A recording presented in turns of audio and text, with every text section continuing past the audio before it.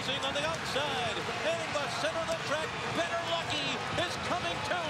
Judy the Beauty has taken the lead. Better Lucky on the far outside is charging after her. Here's Better Lucky. Judy the Beauty. Judy the Beauty holds on. Better Lucky was second. Thank you, Mary Lou came back for third. And Stone-tastic was fourth in a final time of 1 minute 21.92 seconds. No groupie doll, no problem for Judy the Beauty, runner-up a season Just add ago. that to another one of Mike Smith's Breeders' Cup wins. He has the most out of all jockeys, and we have the absolute pleasure of having Hall of Fame jockey Mike Smith on the line with us. Mike, how are you doing today? Good morning, Britt. How are you? Doing wonderful. Got Dave Weaver here with me as well. I mean, Dave. Hey, Mike. we have a picture of you. From, it looks like a long time ago, and we're going to show it to everyone right now. Can you take us through this picture? When is this from? I've been growing that since birth. Yeah, what happened to that mustache? Oh, it's time to shit started looking like a dead squirrel, so I had to shave it off. How old were you here? Yeah, this is a black and white picture, Mike. Come on, you're dating yourself. Yeah, here. I know. I think I was probably like 16 or 17, I believe. Whew. Something like that. Well, as we're all familiar with, Mike Smith is one of the best jockeys around across the country. Hall of Famer, two-time Eclipse Award winner for Outstanding Jockey. But you have a very, very wonderful mount this weekend on Shared Belief. It's the showdown of the year so far. How excited are you? Oh, extremely. I'm actually in the gym right now training for it. I'm just really getting up for it. It's a great race. It's one that fans have been waiting for, and can't wait for Saturday to come. Yeah, the showdown, the Breeders' Cup Classic, obviously didn't go as you would have hoped. You had that rough start and just weren't able to really get involved down the stretch and catch California Chrome for third. They, of course, were 1, 2, 3 across the wire, and you were a few lengths back. But how much do you think that start affected Shared Belief that day?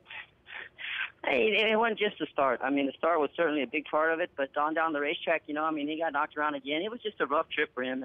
It was too bad because he was really doing well and, ready to run his A race and never got a chance to. In all that, though, he still ran extremely well. I was really proud of how hard he tried anyway.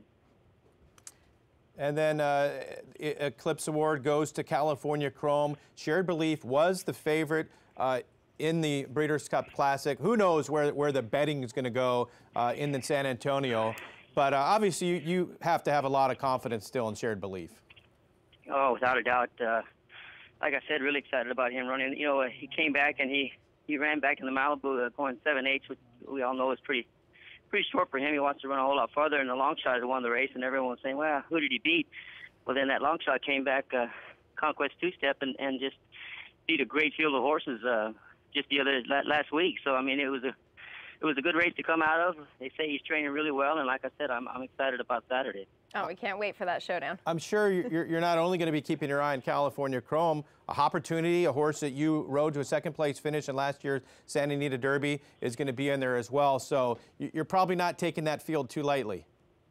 I take no one lightly when it comes to those caliber races. They're all in there for a reason. I mean, they're all extremely talented, and at some point or some time they can all kind of run their A-plus race and beat you. So you got to take everyone seriously. Opportunity looks amazing right now as well. So it's going to be a great race.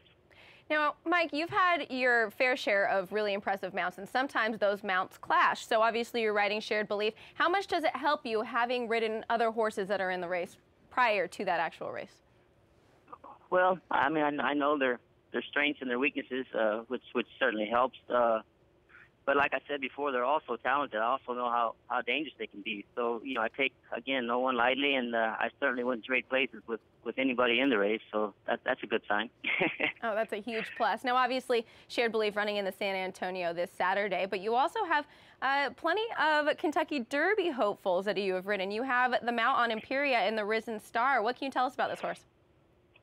I'm excited about riding him. I don't know much about him as far as, getting on him. I've never been on him before, but I've watched his races. He looks really good. They say he's really coming from his 2 to 3 year old year. He's really grown, and they're really excited about this horse. And, you get Karen McLaughlin and those connections excited about a horse, so that just makes you excited about one, even if I hadn't been on him yet. Well, you won the Delta jackpot with Ocho Ocho Ocho. Is that the horse that right now you would say you are committed to leading up to the Kentucky Derby, or is that something that changes race to race? Well, as you well know, I mean, these 3-year-olds are athletes, man. Things happen. You get as many great ones as you can, and hope that you have one when it gets down to it. You know, I was all the way up and with opportunity up to the day before last year and didn't even get to participate in it. So, you know, you just want to ride as many talented ones as you can, and you know, the rest will kind of sort itself out, so to say. Now, speaking of talented horses, I noticed in an article that you were set to ride Bolo in the Robert B. Lewis Stakes, but then I also read that maybe Bolo wasn't going to go in that race. Do you know any sort of updates on that horse? From what I understand, I don't believe he's going to run. I mean, the odds are against him probably running, but they hadn't totally ruled it out yet. And exactly why, I hadn't really got a chance to sit down with Carla and find out exactly why or what the game plan is. Whether he's going to run, not run, where he's going to run next, we'll just have to wait and see. But as of right now, I believe he's not going to run. Again, that could change. Of course, these things do change day to day, and Bolo, an incredible turf horse. Now, Mike, I have to ask, you have had some really incredible moments throughout your expansive career. What do you attest it to? I mean, I know that you're such a positive guy in general, but is this just something that every day you get excited to do, and regardless of win or lose, you just have so much passion in it? Yeah, it's funny. The older I get, the more I'm enjoying it, which is a good thing. I'm supposed to be thinking about retirement, and here I am looking for this year's top 3-year-old, and we can't wait till the 2-year-olds come around. I'm just having a great time. I'm so blessed riding for getting the opportunities that I'm getting right now and riding these great horses, and you know, not having to ride a whole lot to do so, which saves on the wear and tear in your body. And you know, if I can keep this up, I'd love to go another 5, 6, maybe even 7 years. We'll see. Why not? You're obviously working hard to do that. Back on the treadmill, Mike. Yeah, I'm almost done. I'm getting all my cardio in a day. All right. Well, thank you so much for spending some time with us this morning, and best of luck with all your horses running this weekend. I appreciate it. You guys have a great day. Yeah, you too, Mike. Bye-bye.